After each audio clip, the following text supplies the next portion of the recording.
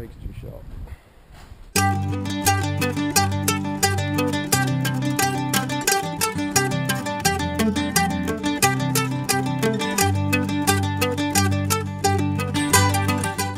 Hello YouTubers, this is my two-wheel drive version of a Chinese clone electric longboard. The aim here was to use as many stock Chinese clone electric longboard parts as possible and see if they were up to the task. The aim wasn't to have a high finished standard at the end of it, hence why there's lots of screw terminals and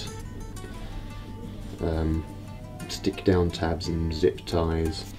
Everything's sort of rough and ready. There isn't even an on-off switch. I just connect those together and get a spark in the process. To keep it simple, I chose a push-pull configuration. The rear motor pushes the board along, obviously. The front one pulls it. One, because it's in keeping with the ethos of trying to reuse the parts from a Chinese clone board. There's nothing special about this. This whole bit here is the assembly, the rear assembly from another Chinese clone board, that one there. Another reason I chose to do this was because I've heard good things about push-pull configuration and I was keen to try it out. I have two stock Chinese clone electronic speed controllers. In here is a stock receiver and Bluetooth module. I just put it under cover to give it some protection. Stock battery, stock board. So yes, there's nothing particularly novel about that, apart from the fact there's two motors and two speed controllers. I even charged it with the stock battery management system and power supply. Wiring is simple. It's not much more than wiring each motor to its own speed controller. Rear ones are there, and wiring those in parallel to the receiver. In the description will be a link to a circuit diagram showing this. You can hear both speed controller fans whizzing away there. So does it work?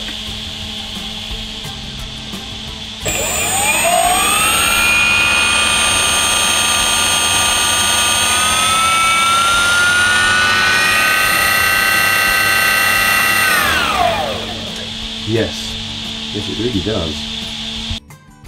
The two motors make such a difference in the delivery of the power and laying it down on the ground. Going up hills and accelerating is stupidly easy now. There's no straining at all. Occasionally the rear motor on its own, you can hear it struggling away to move my body weight around. With two motors I don't get any of that. Acceleration and hills are a doddle on this thing. I suspect because the demands of the board are shared across two motors and speed controllers rather than just the one, that the speed controllers are less prone to failing. If I were to continue testing this, I could find out if that was true or not. But I'm not going to continue testing it, at least not in its current configuration, for a couple of reasons. The first is the brakes. They are extraordinarily sharp, dangerously so. One speed controller and one motor before would make this thing stop far too quickly. Two of them, it's just ridiculous. I get thrown off far too often. So it's not usable, not if you want to brake anyway. The other reason is the handling is slightly off. The front of the board tends to want to pull to one side. I've read various forums about people running push-pull combinations, and this is not typical.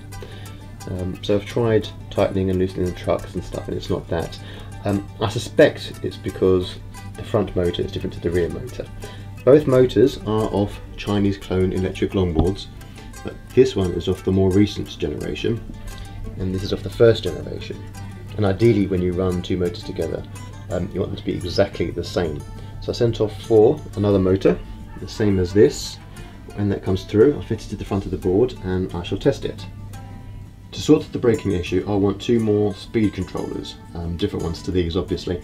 I could get another VESC, but I don't want to do that. I want to try a different way of solving this, and Hobby King have marine speed controllers, 120 amp versions, and people building electric skateboards have used those quite successfully, so I want to get them. they're cheap, very, and available to people. So if I can get them on this and it works, it means if you guys want to give it a go, you have an option to try. So this is so nearly there. I'll get 2 more speed controllers and a matching motor, and I'll give this another go. So until next time, bye for now, but before you go,